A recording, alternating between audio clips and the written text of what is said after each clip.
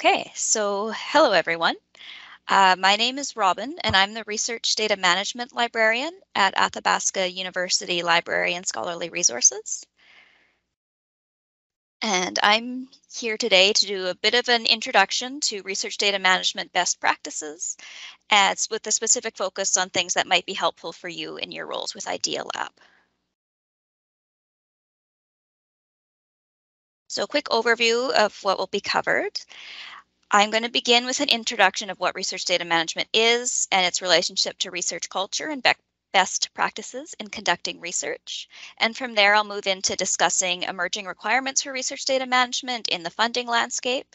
And I'll then go over some research data management considerations for creating data management plans. And then I'll go into a little bit about using DMP Assistant, which is a tool for creating those plans. Altogether, this presentation is intended to provide the beginnings of a research data management best practice toolkit that can be applied to different projects. I've included slides throughout that are titled Tools and Takeaways, and these slides contain links to resources, templates, and other tools you can use.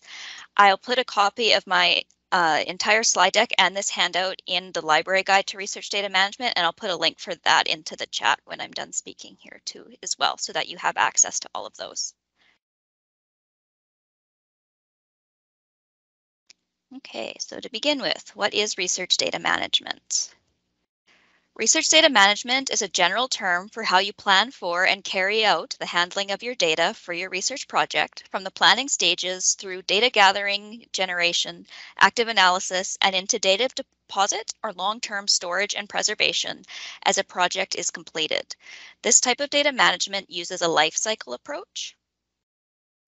So research data management means planning for and carrying out processes related to data collection and documentation of that data, storing and backing up data, thinking about long-term preservation of data, any sharing or reuse of data, ethical implications about how data needs to be handled, preserved, or shared, and any other responsibilities around dealing with data.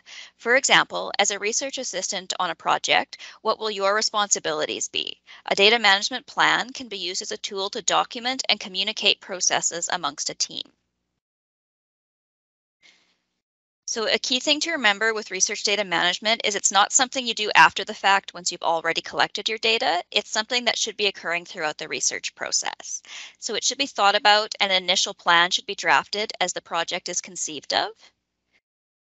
Then during data collection, that plan can guide how you collect and document data while data is actively in use. Where and how you store your data is important for you and your own project, for example, having backups to avoid data loss, but also for you and your work to be in compliance with any relevant ethical and legal requirements. So for example, if you're working with human participant data with identifiers that must be kept confidential or that need to be removed from the data, or if you're working with proprietary data, those sorts of things need to be taken into consideration.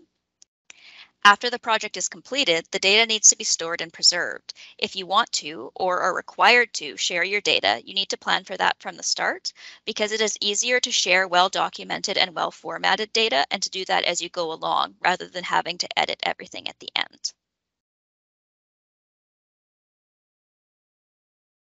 Good research data management is a part of doing rigorous research and contributes to research culture. It can support open scholarship by documenting processes and making them more transparent so that data can be shared and reused. This is also in keeping with open access and open research movements motivated by the desire to make publicly funded research publicly accessible. Preserving data and making it accessible for reuse when possible is also a way of recognizing the funds and efforts involved in data collection and generation. When we think about best practices in research data management, there are some principles to consider. So the Go FAIR initiative promotes the FAIR principles which underlie research data management practices. When you're planning and carrying out your data management, you will want to consider how you can make your data fair. So FAIR stands for findable, accessible, interoperable, and reusable. So for findable, the first step in reusing data is to be able to find it. Data should be easy to find for both humans and computers, meaning it should be machine readable. This should be well described, having sufficient metadata and persistent identifiers. Data should also be accessible. Once the user finds the required data, they need to know how they can access that data, possibly including authentication or authorization if necessary. Depositing data in a trusted repository makes data more accessible to other researchers. Data should also be interoperable so that it can be integrated with other data. In addition, the data need to interoperate with applications or workflows for analysis, storage, and processing. Data should also be reusable, and that's the ultimate goal of FAIR, is to optimize the reuse of data. So to achieve that, metadata and data should be well described so that they can be replicated or combined in different settings. Usage permissions and provenance should also be clear. Now, the FAIR principles can be thought of as a continuum, so data can be more or less fair, and some of the principles may apply or be more open than others, depending on what's appropriate for your project. There are several projects in Idea Lab this round that plan to use or are already using open data sets, and that research would not be possible if other researchers and groups did not make their data fair. So another couple sets of principles I want to go over here are the CARE and OCAP principles, and they're important and particularly relevant if you are working with Indigenous communities or data about Indigenous peoples. They support Indigenous data sovereignty. So the CARE principles for Indigenous data governance are from the Global Indigenous Data Alliance, and they include collective benefit, authority to control, responsibility, and ethics, where collective benefit is that data ecosystems should be designed and function in ways that enable Indigenous peoples to derive benefit from the data.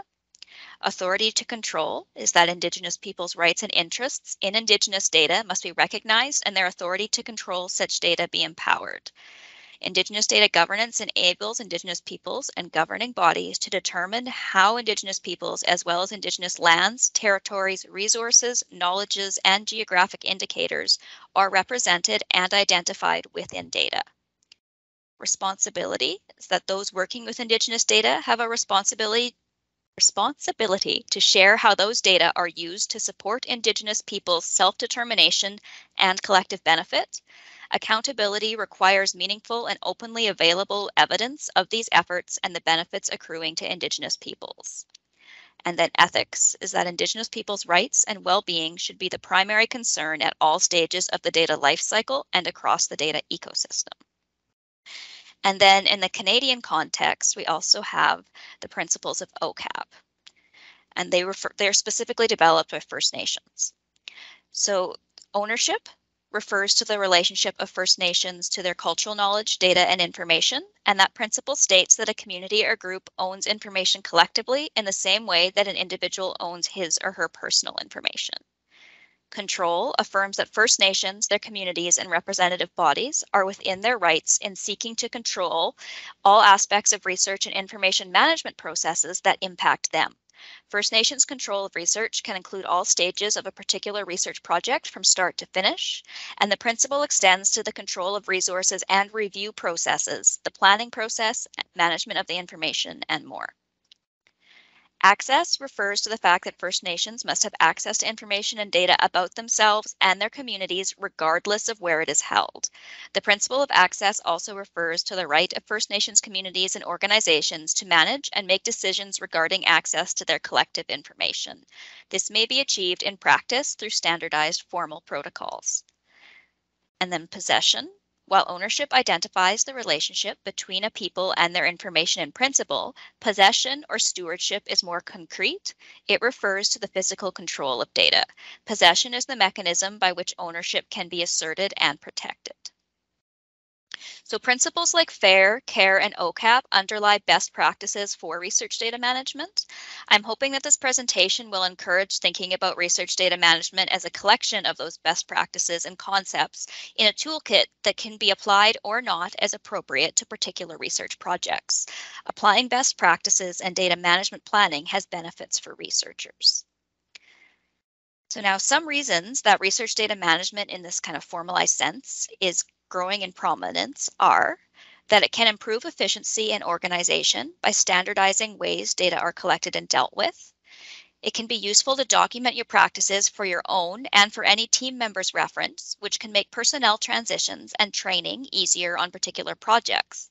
It can also help you keep track of files and what you are doing over the course of a long-term project. For example, if on a research project there are multiple student research assistants or other data managers who come through the project, it's helpful to have documentation about just what needs to be done with the data and by whom. For graduate students and research assistants, a data management plan can be an excellent communication tool between the student or research assistant and supervisor or principal investigator. And it can be used alongside the research or project proposal as a foundation for documenting how data will be handled during the research project.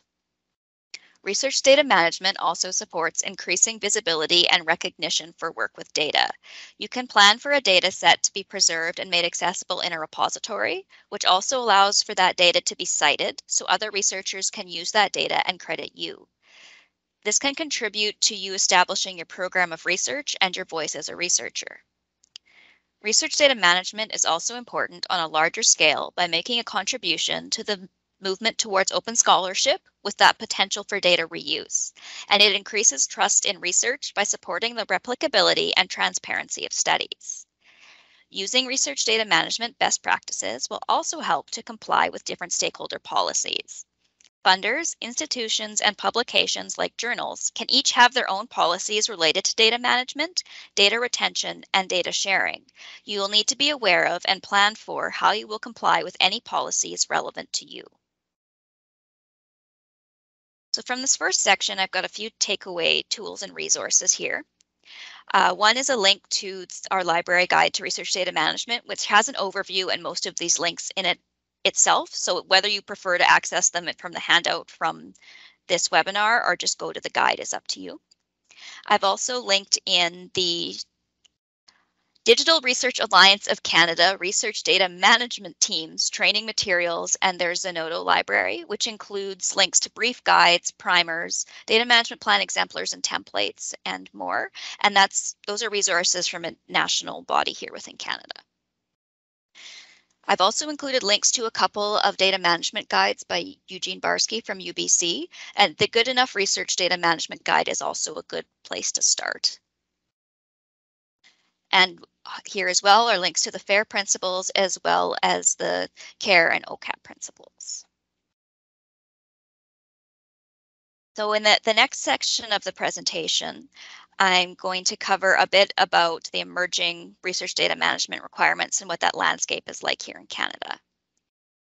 So institutions, publishers, funders, and associations at various levels can formally recognize the importance of good research data management and data sharing as part of research culture through the provision of guidance and adoption of policies.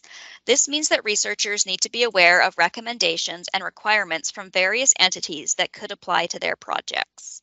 These requirements may be from their home institutions and research ethics boards, from the journal they wish to publish in, from their research funder or funders, or other stakeholders. In the Canadian context, the Tri-Agency Research Data Management Policy is of particular importance, and it's of importance for researchers in Idea Lab as well, because some of them may be looking towards building their projects into future grant applications, and some of those could be through tri-agency funding calls. So just briefly to go over what's important from the tri-agency policy, it was released in March of 2021 and has several requirements that are being phased in. At the institutional level, AU is currently working on having an institutional strategy that will be publicly posted by March of 2023, and that will detail how the institution plans to support its researchers in good research data management practice. Of more importance for you as research assistants in Idea Lab are the requirements for researchers.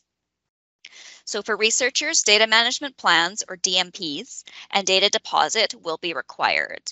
The requirement for data management plans will be piloted, and an initial set of funding opportunities that will be subject to the requirement will be announced this spring.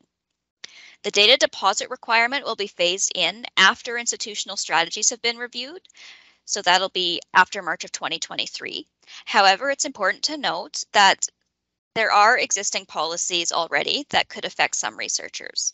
So for example, CIHR, the Canadian Institutes for Health Research, have requirements that apply to all projects funded from 2008 onwards for certain data types. So for a little more detail from the policy, data management plans involve describing how data will be collected, documented, formatted, protected, and preserved, how existing data sets will be used and what new data will be created over the course of the research project, whether and how data will be shared, and where data will be deposited. And standardized tools for creating those plans are encouraged, and we'll go into that in a bit more depth later in this webinar. Data deposit involves all data, metadata, and code being deposited in a recognized repository for safe storage, curation, and preservation. That repository and the researcher should be providing access where ethical, legal, and commercial requirements allow, and according to any disciplinary standards. So some data types, researchers may have signed research agreements or data access agreements, or they may have other ethical responsibilities that may prevent full data sharing. So those are important to take into consideration. And if possible, data should be linked to publications that arise from it with persistent digital identifiers.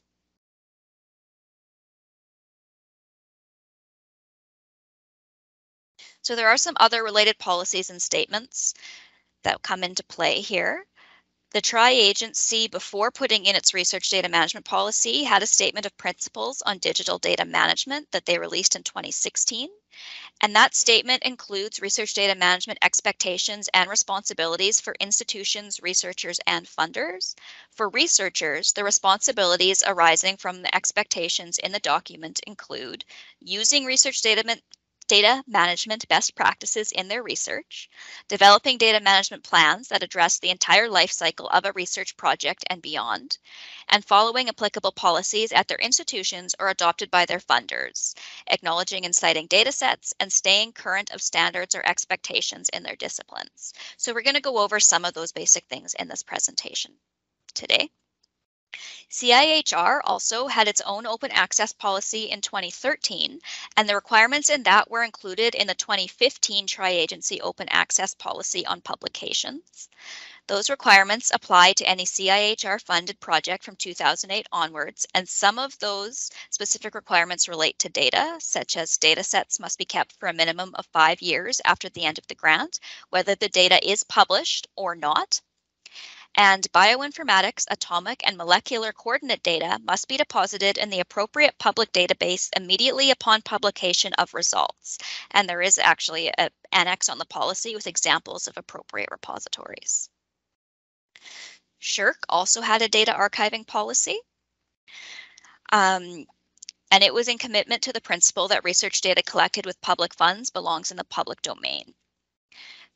And that policy allowed for researchers to include costs of preparing data for deposit in their funding applications. So that could again be important for researchers in Idea Lab who could be working towards future funding applications to remember that because of these policies coming into place, some of the need for funding those processes for having someone clean and prepare data for deposit can now be written into grant applications.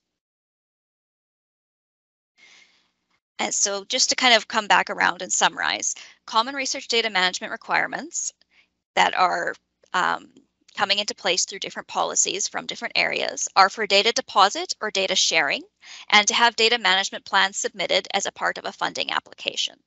So in relation to a particular project, you need to check, does your funder have any general research data management policies?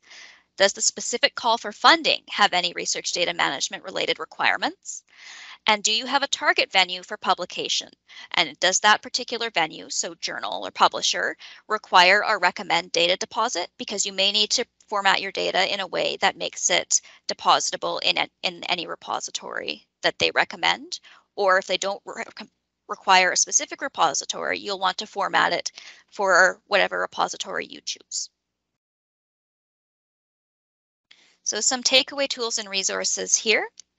I've linked in the Tri-Agency policy documents that I mentioned earlier in the presentation, as well as a link to, and it's a Word doc, so it takes you to a page where you can download the Word document, but it's from the States, from the National Science Foundation, where Johns Hopkins kind of created a grant reviewer worksheet for evaluating data management plans. So now I'm going to get into data management planning a little more specifically and some considerations for what needs to go into that data management plan. So again, a data management plan is an actual document that describes how data will be collected, documented, formatted, protected, and preserved. It talks about how existing data sets will be used, what new data will be created over the course of a research project, whether or how data can be shared, or where that data will be deposited. It is a living document that you can update as needed or as a project evolves. So how data management plans will actually be evaluated in upcoming funding competitions is yet to be fully developed, but it will be based on planning to implement best practices throughout the research data lifecycle. So now to get into some general considerations that should be addressed in a data management plan. I'm going to talk a little more about ethics. So if you want to or are required to share your data, it needs to be planned for from the start. If you have human participants, they need to be notified and consent to data being released. This is typically done on the consent form when participants consent to participate in a study. How you intend to use the data and whether or not it can be reused and deposited is determined by the language in your information and consent documents. So ideally, you should try to make your data as open as possible, but as closed as necessary if you can't get that consent. The Tri-Agency Policy Statement on Ethical Conduct for Research Involving Humans, usually shortened to TCPS2, outlines some considerations for ethical conduct of research and has chapters specifically related to privacy and confidentiality, First Nations, Inuit, and Métis people of Canada, qualitative research, clinical trials, human biological materials, and human genetic research. And some of those do touch on data linkage and things like that. So it's an important document to review as you're thinking about any data sharing requirements.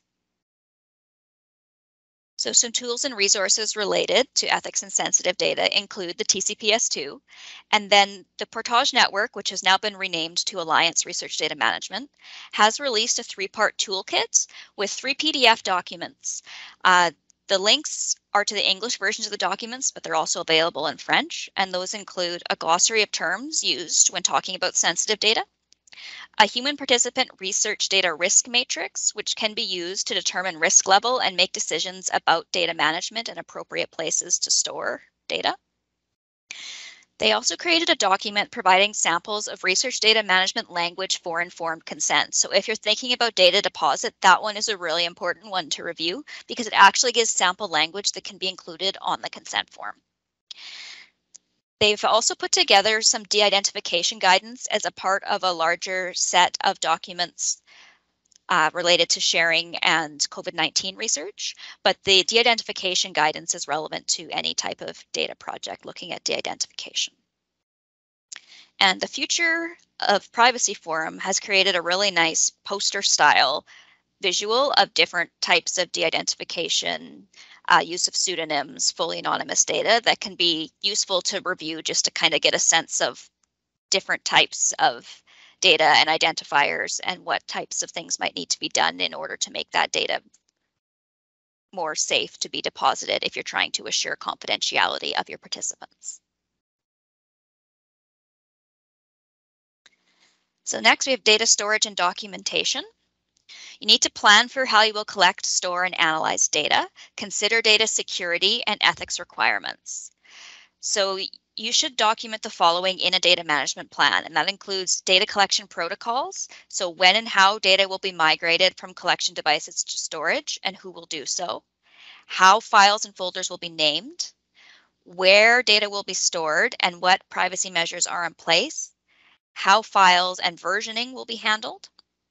And then you also want to get into process or processes for transferring data, how data will be protected, backed up, and where. And if you're working with human participant data, that information also needs to go on your ethics application form. You need to consider who needs to access the data, and that can include different members of the team and how they need to access it, whether or not they're from your institution, and whether or not they may be in different countries and have data subject to different jurisdictional rules. You need to think about how data will be described and documented and whether or not any metadata standards are relevant.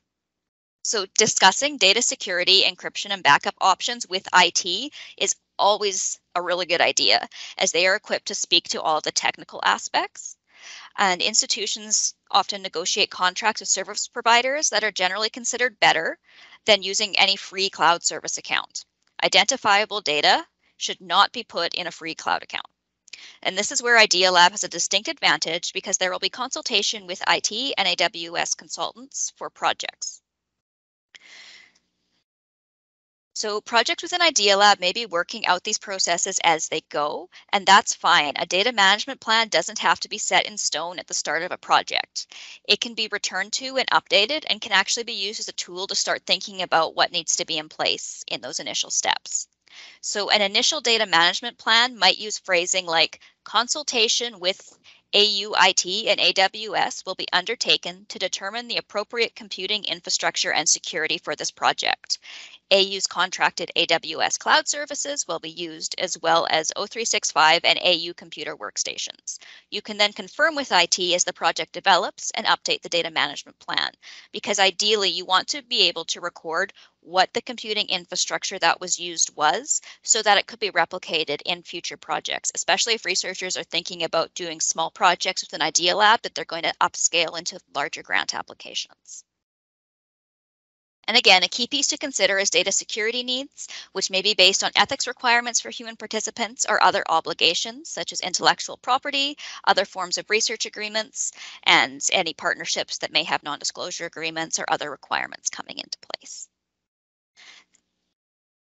So now for data storage and documentation, a lot of this could be in your data management plan or stored in a plain text README file on your computer or in the cloud where the data is stored, so that that information is stored beside the data itself. So now getting into a little more into the weeds here, thinking about file naming, you want to consider having standardized file names for a project. And the key thing here is to be descriptive and consistent. So you want to develop and record your conventions for naming and storage. That typically goes in a data management plan. And then folder structures can be outlined in a README file. So for file naming, you want to consider including project or experiment names or an acronym, the location or spatial coordinates, researcher name or initials, which can also be important if you have multiple researchers on a project and need to keep track of who was collecting which data, date or date range of an experiment or data collection, the type of data, any other important conditions, and then if you're not using a versioning system, you may need to be including version numbers in the file names themselves. And then there's some other tips. So you want to document those file naming practices and structures, avoid using special characters because those can become problematic in different operating systems. Do not use spaces in file names, so use underscores or camel case. Use a year, month, date format, day format, or I prefer to put dashes in between those because it's a little more human readable. The computer doesn't necessarily need those for sorting, but I find it hard to read that many numbers in a row for my own parsing of the data. And then I've got a couple of examples here. So where I have the date of the file, I have the group code, and then the data type in these names. So this was for a fairly small project where all of the different groups were given a kind of pseudonym code by a flower. And then the data was collected and handled in multiple ways because there was both audio backups of video data. There was video data collected both from webcams and from video cameras. So those had to be differentiated. And then all of that data was also transcribed. That's just a quick example of different ways you can name files. And the other piece I want to show at this point, which I'm going to escape out of my presentation momentarily, is an example of a README file. So the link to this template is in the takeaway handout for this presentation. But what a README file does is it lists out the basic information that is needed to interpret a data set. And it's also often required by different repositories if you're thinking about where data is going to be deposited at the end of a project. So it'll go over things like people who are affiliated with the data set, how data was collected, where, any other information about sources, any licensing, and some of those things may not be able to be answered at the outset of the project, but they're things to keep in mind. And I've also got a sample from a DRI survey that we're doing internally here. So the shared files for the project are all listed out here. And then in the README file, we have all of the team members listed. And then there's just a quick overview of a file directory. Now, if you're working on a fairly complex project with a lot of files, having to label them all out into the README file might be a bit much, but you may want to have something that just states what type of files are held in each folder, because then from there, people can use that in combination with your file naming procedures to know, oh yeah, this is the most recent version of this file, and I go and get it from this folder. So those are kind of useful places to start, and that README file, if you go to deposit your data, will be very important for the repositories to understand and be able to ensure that the data is appropriately described. And it's also important for anyone going to reuse the data because then they know what all the files are, how they were collected, and how they might be able to reuse them. Okay, just going to come back to my slide deck here.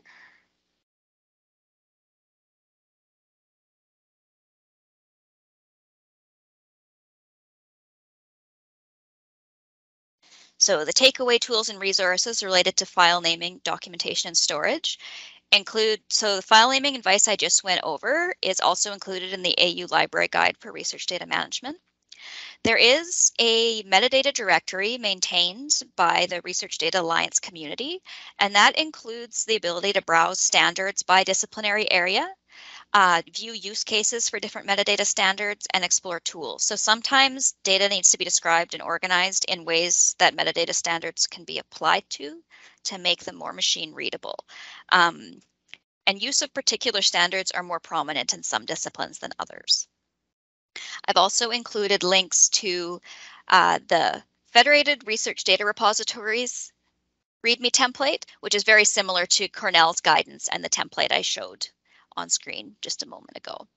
There's also a link here, because this was also a little bit about data storage, to Alliance Advanced Research Computing, which used to be Compute Canada, which may be a service that some researchers are familiar with that offers some advanced research computing options, data storage and backup. So it would be just an additional alternative that is available at a national level. Okay, so then getting more into data deposit. Although not yet a requirement from that tri-agency policy, data deposit and sharing contributes to open scholarship. Not all data may be able to be made open or deposited in full, but it's important to consider from the outset of a project. And for projects going on in Idea Lab or anything using or creating code, that tri-agency policy requires that data and code be deposited. So I really want to highlight that here. So when you're thinking about data deposit, it's going to a digital repository, and deposit is in theory making that data more fair, findable, accessible, interoperable, and reusable. So there are different types of repositories. These include disciplinary, institutional, and generalist repositories. Disciplinary repositories are ones that have been established for a particular subject or subset of a subject area. It's a good idea to use that as your first option if there's a recognized repository in your discipline, because your data will be more likely to be found and reused by people in your field. Many institutions also have their own repositories for data, and just note AU does not currently have a data repository, but is working towards having one as we work on our institutional strategy. And then generalist repositories are non-discipline specific. They typically will take data of any type. So the Federated Research Data Repository is an example of a Canadian option for medium to large data sets with a default storage allocation of 1 terabyte. And there are some other common repositories as well, things like Zenodo is a common one people have heard of. So when selecting a repository for your data set, you want to consider fit for your project and discipline, curation.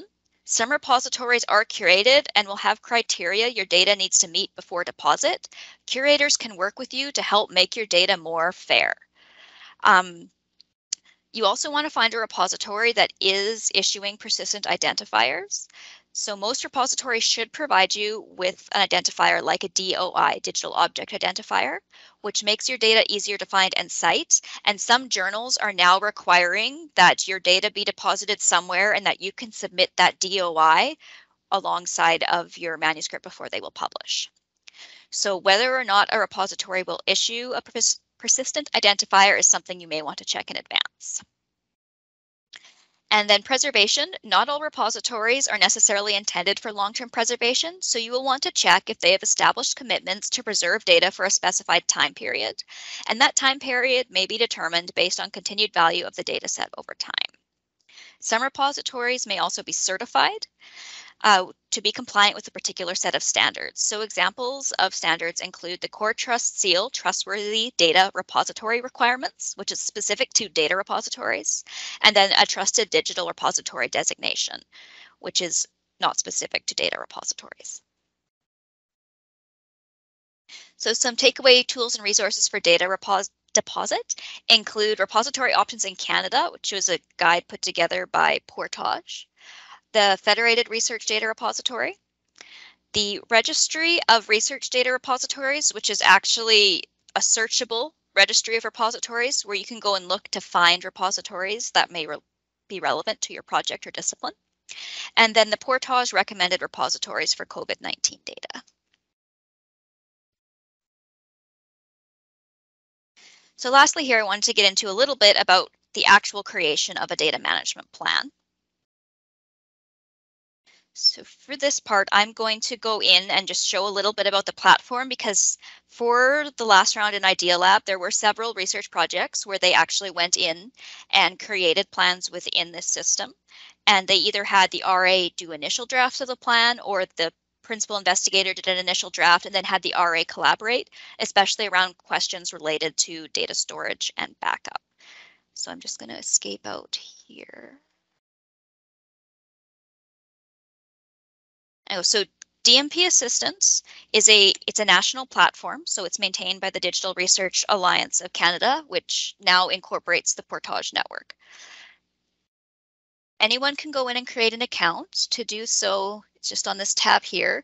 Make sure you type in and include your organization, so Athabasca University, because that will actually give you access to a request feedback feature inside the platform if you want to connect with me to have me review a data management plan. I'm just going to quickly sign in here.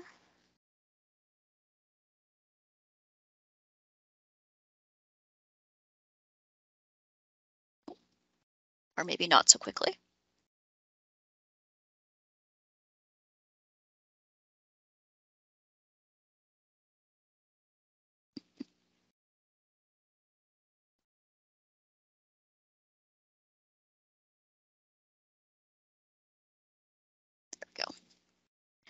Okay, so once you're in the system, any plans you have created, you'll see in your dashboard. And then you can go in to create a plan. When you and again, indicating your organization is helpful because then you'll get the request feedback feature. I'm not going to hit create plan in here because I don't want to make another mock one. I'm going to go back out, but I'll just show here that there's a drop-down menu of templates available. And these are available both within the system and as PDFs outside of the system if you want to review them in advance. So and I'll go over links for that in a moment here. Just to back up to my dashboard, I'm going to go into one of the sample plans I've created. So creating a plan, there's a space to put in basic information about the project, information about the contributors, and then the plan overview tab will list out all of the sections and questions in that plan template.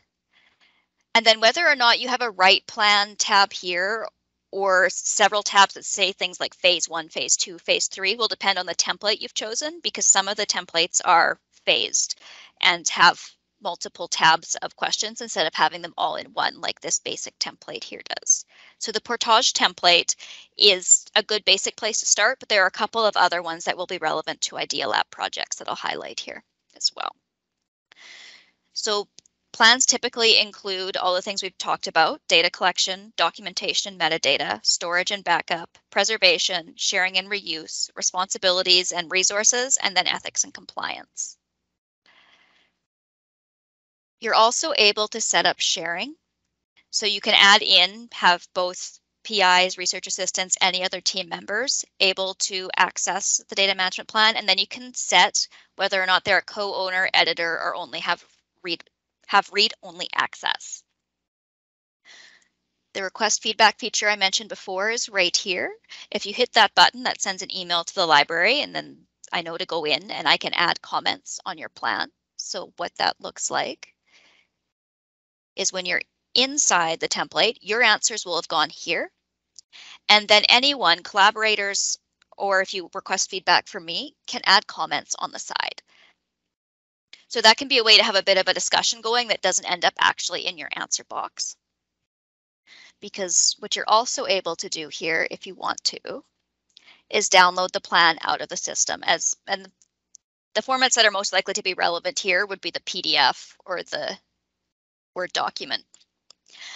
So that could be relevant if you're downloading it out to share with other team members who aren't wanting to be in the platform. If you need to submit it to a funding body or submitting it somewhere else for review, you can download it out that way.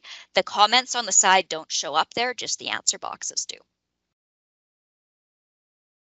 So that's kind of a quick overview of what's available within that system. And then I'm gonna bring my slides back up here. It's lagging a little bit. There we go.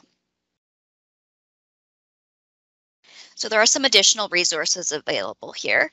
So I've included a link to DMP Assistant in the takeaway handout. There are also exemplars that have been developed by what was the Portage Network and is now called Alliance Research Data Management. So these are examples with actual answers in the data management plans. So there are several related to digital humanities, mixed methods research, social sciences research, and then natural sciences. And I'm going to highlight there is a reproducibility and high performance computing example, which could be useful for some of the researchers using different AWS resources. What's also available, oh, and those links showed up awkwardly. But anyway, there are also templates for, these are the same templates that are in the DMP Assistant platform itself, but the versions available here are actual PDFs.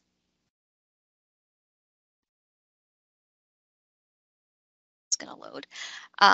They're PDF versions so that if it's a little easier to page through that way, or if you want to look at PDFs of a couple different ones before deciding which one you want to create, you can do that here as well. And they go through underneath each question. That text there shows up in a guidance box beside each answer space in the platform itself so that you can see the suggestions and things they have there. And again, I highlighted the advanced research computing template as well because there were a couple of projects last round that found that one useful because some of the questions within it asked things related to making the platform and the things they were using reproducible.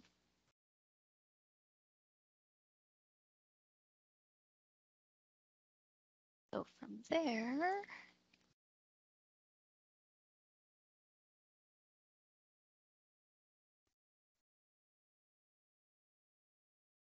I'm just gonna, that's the end of me talking, and I'm gonna ask if anyone has questions or anything like that. And I'm going to escape out of the slides and put the link to the library guide, and which also has the slide deck and takeaway handout in it in the chat window here.